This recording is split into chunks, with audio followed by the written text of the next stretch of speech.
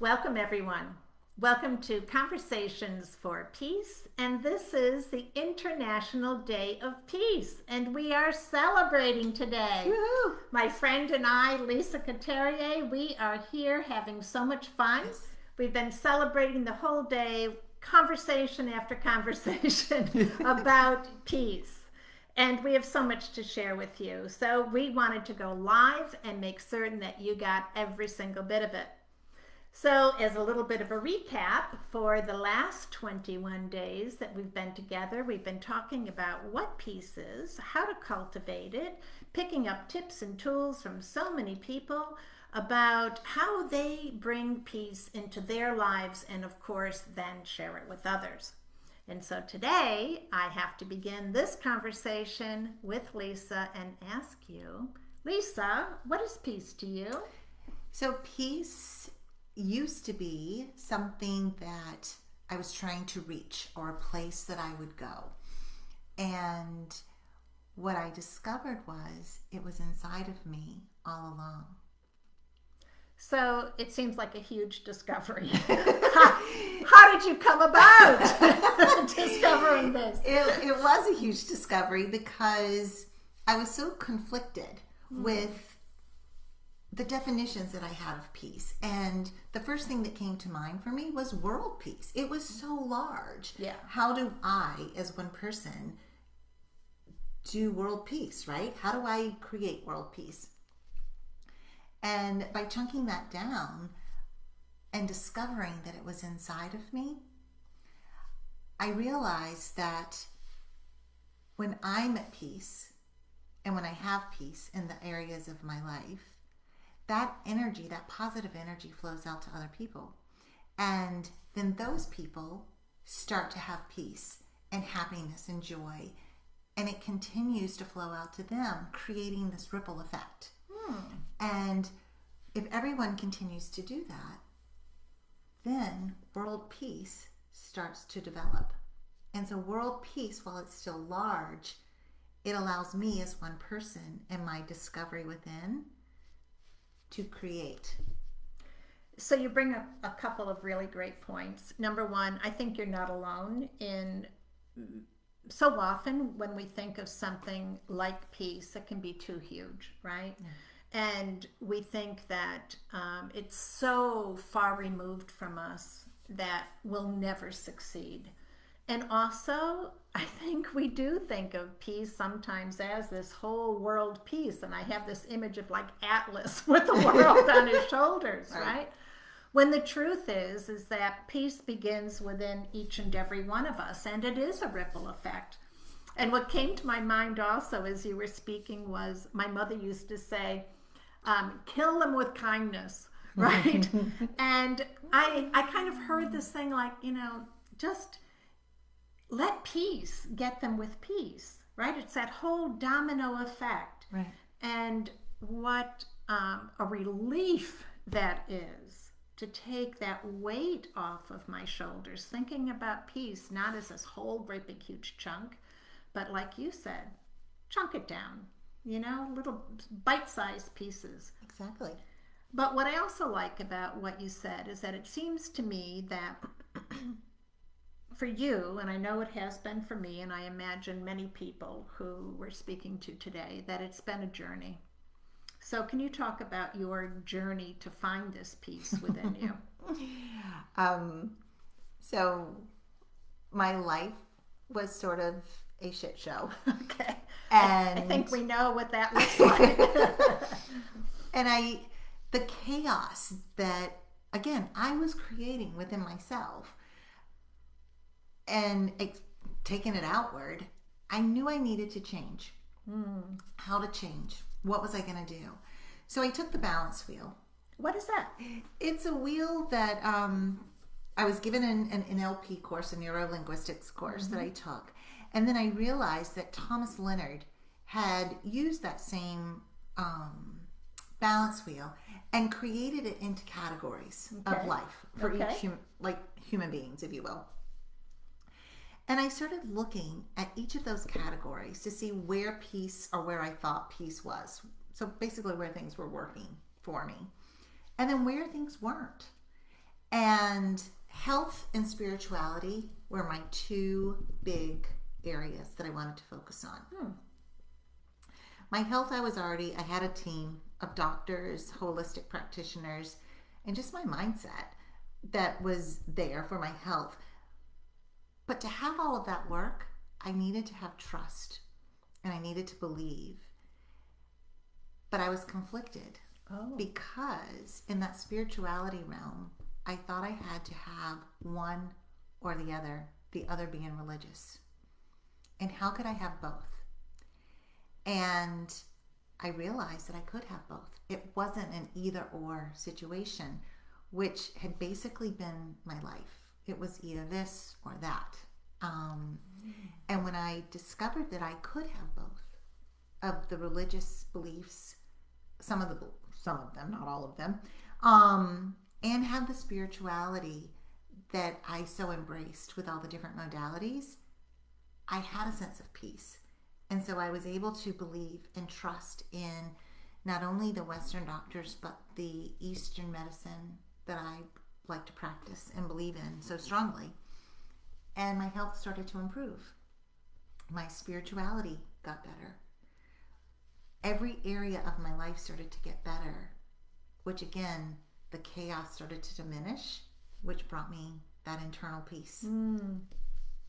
I think you bring up some really important points. Number one, kudos to you to give yourself permission to keep the things that were precious to you. You know, just because you were wanting to focus and build more spirituality in your life, you know, there sometimes is the weight of the whole new age era that maybe is a bit intimidating, and this belief system that, oh, you have to get rid of everything of the old, when if it's something that nourishes you and nurtures your heart and you feel connected to, why would you give that up? And of course they can coexist. And so really my hat's off to you for giving yourself permission to have both of those worlds come together, and for you to find the harmony in them so that you put yourself as the priority, not the expectations, not the box that maybe you thought it should go into. And bingo, you find peace. There we go. Amazing. Wasn't that easy? I'm sure not. But on the other hand, it is that easy, isn't it? It is, because it's our perspective. And we all have the power within us to choose what we want to believe and how we want to see things. Yeah. And I'll give you an example. You know, when I started doing the self-discovery and the self-development and looking at spirituality just as one of the categories, I was like, oh God, I've got to peel away the layers. What am I going to find? Which gives it a negative connotation, hey, right? It's scary business. But then I said, but what if I discover something or uncover something like a treasure hunt, and how exciting that can be?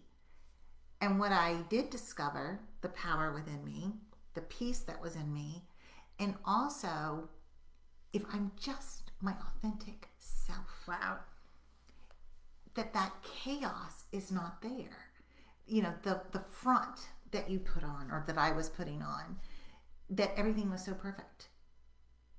The friction that caused, which made me sick. When I let go of all of that and became just me, my authentic self, my loud, vibrant, authentic self, I still had peace.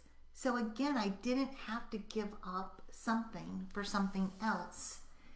It was just combining those two. And it's like with each of us, you know, one, we can do a lot, but together we can do so much more. Sure, absolutely. So I'm really first off taken by that simple reframing, right?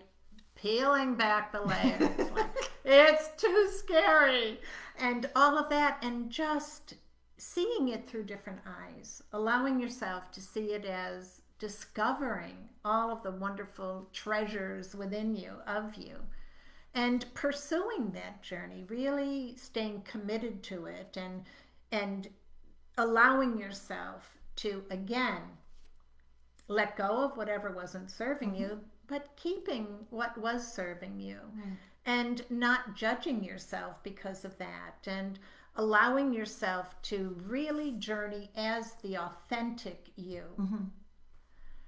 That's huge, Lisa. It really is. And I know that there are many challenges there, many, potential pits that we can fall into, because we all have so many expectations of ourselves based on what others have determined, who we should be, and what we should sound like. And for you especially, right? You're naturally this very vibrant personality. And so for you to believe, had you chosen that you have to be this quiet little mouse, right, in order to be loved and recognized and accepted, of course you're going to be at war within yourself. Right. Which there's no peace and there's no ripple when that happens. So now you found out that you can be the vibrant you, wearing your fuchsia nail polish and, just being all the beautiful, magnificent colors of the world that you are, and that you can still be peaceful. Yes. So peace isn't neutral. No, it's not at all. And again, we as a collaborative can create peace when we start with ourselves. So it's really then, from what I'm gathering, from what you're saying, it's about identifying where we're kind of at war within ourselves, where that conflict is, and taking the journey to explore, well, what can I take as true for me, and what can I let go of, and what else can I bring in? So in terms of bringing in, what did you do to bring more peace into your world? I started accepting me. And then other people started accepting me. And those that didn't, again, I thought I had to get rid of people, which that sounds awful, but I'm human. Sorry. Yeah. And I don't have to get rid of them. They'll either drop away or they will start to mirror what I'm doing. I had to believe in myself. Yeah. I had to trust. And I had a problem with trust. And I realized that it wasn't that I couldn't trust anybody else. It's that I didn't trust me. And when I started trusting me, when I started trusting myself, I was trusting other people.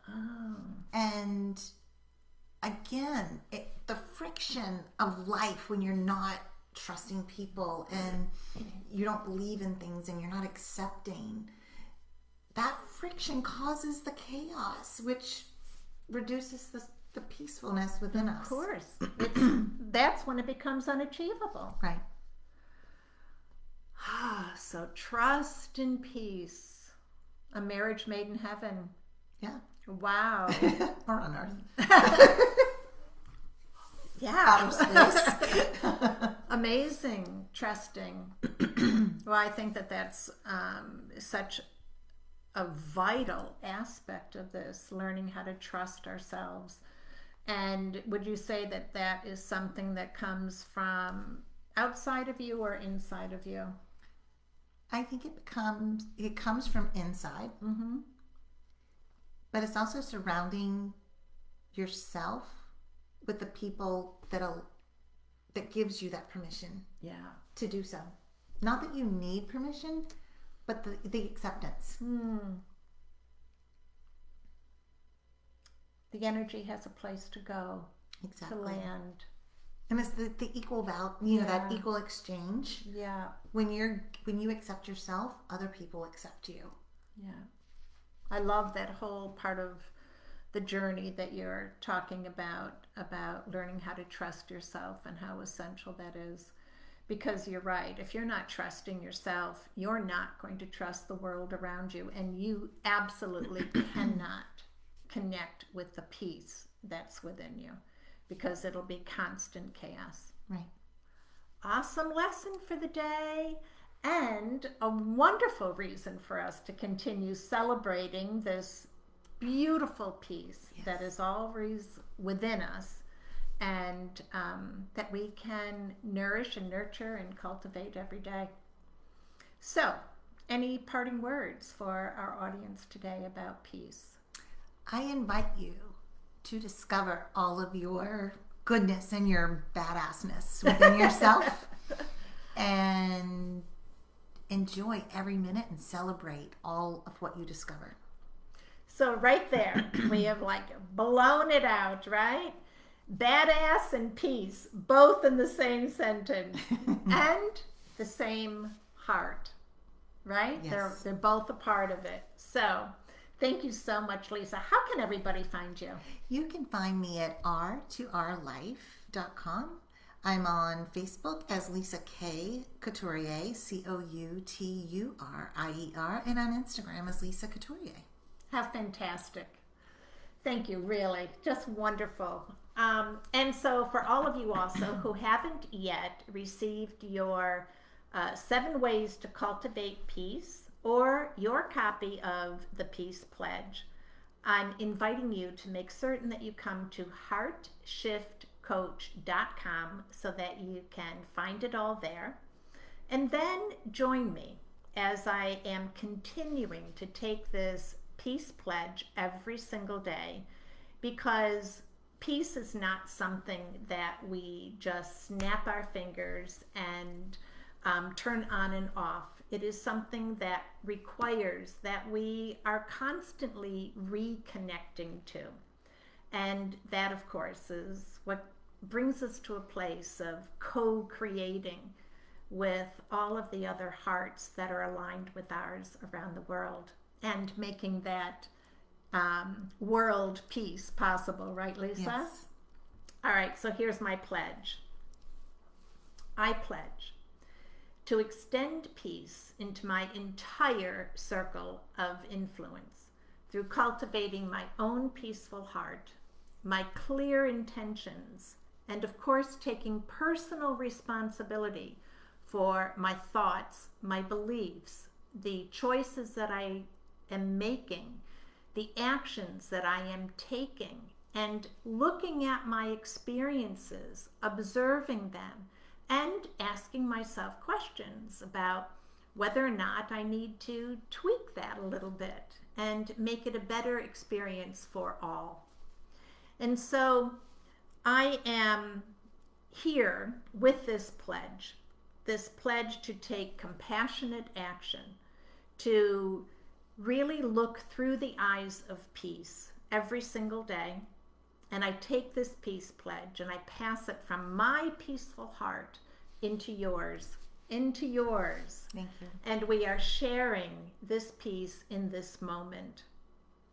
And so until tomorrow, I am leaving you with so much peace and love and celebration, and hope that you will spend the rest of your day and evening having these very same conversations over and over and over again, just the way Lisa and I have, and really coming to define peace for yourselves and know where to find it and how to find it and how to shore it up when you need to.